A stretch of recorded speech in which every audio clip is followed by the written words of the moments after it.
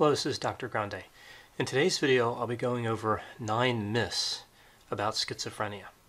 If you find this video to be interesting or helpful, please like it and subscribe to my channel. That way you won't miss any new videos. So when we talk about the mental disorder schizophrenia, there are a lot of myths and misconceptions out there about it and about other disorders which are similar, like schizoaffective disorder. So let's get started with myth number 1. Myth number 1 about schizophrenia is that this mental disorder is rare.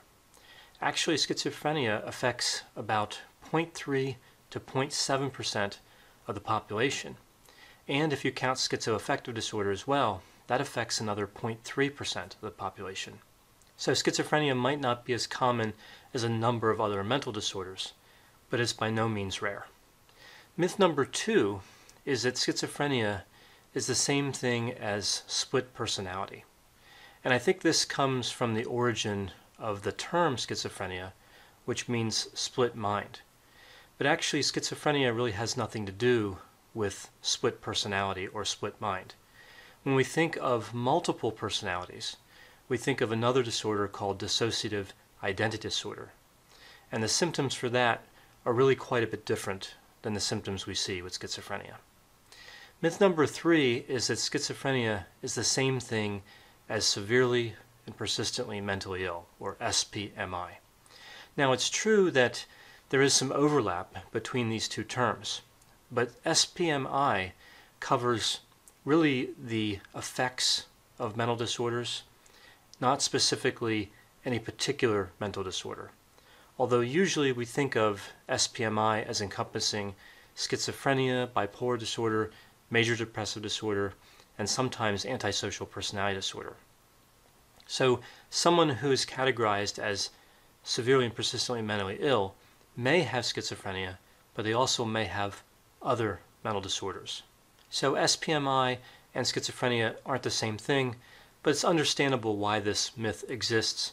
There is quite a bit of overlap, as I mentioned. Myth number 4 is that individuals with schizophrenia are violent. Now, there is a slight increase in risk of violence associated with schizophrenia and also associated with a few other mental disorders like bipolar disorder and major depressive disorder. This isn't a dramatic increase in risk, just a slight risk, and we see more of the risk around the psychotic phase of these mental disorders. Schizophrenia certainly has an association with psychosis, and sometimes bipolar disorder and major depressive disorder have psychosis as well. Not most instances, but sometimes. So this area where psychosis is present is really where we see the greatest risk, and if a substance use disorder is comorbid with schizophrenia, meaning schizophrenia and a substance use disorder occur at the same time, that increases the risk even more.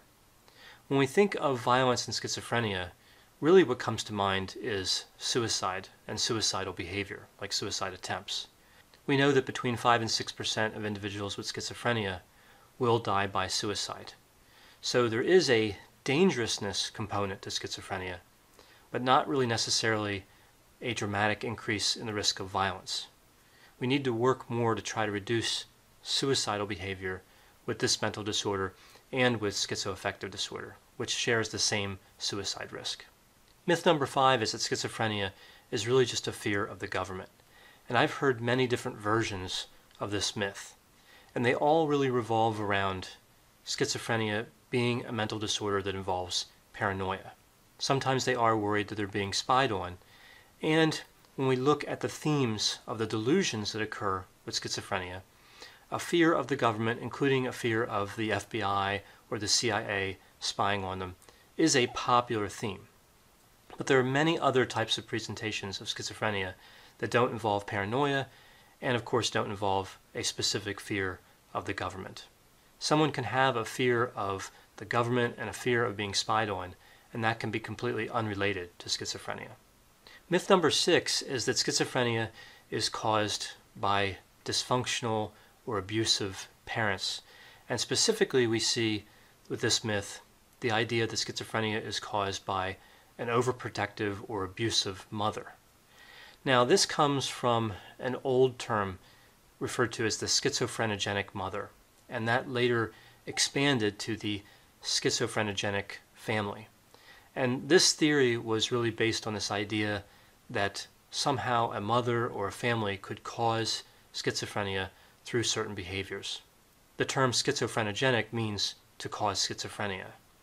Now, we've learned later on from research that there is no such thing as the schizophrenogenic mother or the schizophrenic family. There are environmental contributors to the development of schizophrenia, but parenting is not really a substantial contributor. Myth number 7 is that schizoaffective disorder is a more severe version or type of schizophrenia. Now here I can understand why this myth persists. If we look at schizoaffective disorder, it has the features of schizophrenia plus major mood disturbances like mania or depression. So it kind of makes sense that we would think of schizoaffective as being more severe. But actually schizoaffective disorder is not more severe than schizophrenia. The prognosis for schizoaffective disorder is actually a little bit better than the prognosis for schizophrenia. Another interesting point when it comes to schizoaffective disorder is if somebody has schizophrenia, they can later be diagnosed instead with schizoaffective disorder if they meet the full criteria for schizoaffective disorder. And then later on, they could be diagnosed with schizophrenia again. So it's not like somebody would necessarily start out with a diagnosis of one of these two disorders and stay with that diagnosis throughout their lifetime. Myth number 8 is that schizophrenia is caused through genetics only. Now we know there is a substantial genetic contribution to the development of schizophrenia. For example, if somebody has an identical twin who has schizophrenia, there's a 40 to 65% chance that that individual will develop schizophrenia themselves. But that leaves a lot of other possible causes to schizophrenia. We call these environmental causes, like stress and exposure to trauma and other different elements.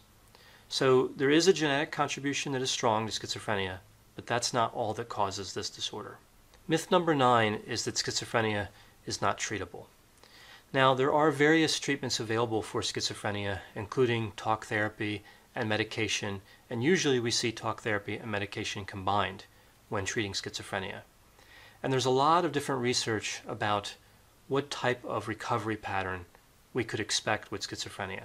Overall, looking at a lot of the research, we know that about 25% of individuals with schizophrenia will experience significant improvement, and about 50% will experience mild to moderate improvement of their symptoms.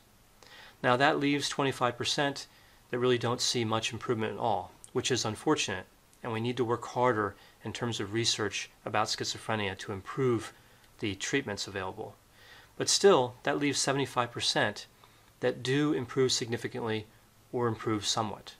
So schizophrenia is treatable. There are some obstacles to treatment of schizophrenia, including a particular characteristic of schizophrenia that we see quite a bit called anosognosia, a lack of insight. This is when an individual who has schizophrenia doesn't realize that they have the disorder, and of course this can interfere with their motivation and their willingness to participate in treatment. So certainly there are some obstacles to an individual with schizophrenia being treated effectively, but there are a lot of treatments available, and generally they do tend to cause a reduction in symptom severity, duration, and frequency. So schizophrenia is a treatable mental disorder, and research continues to try to make these treatments more effective. I hope you found this description of 9 myths about schizophrenia to be interesting. Thanks for watching.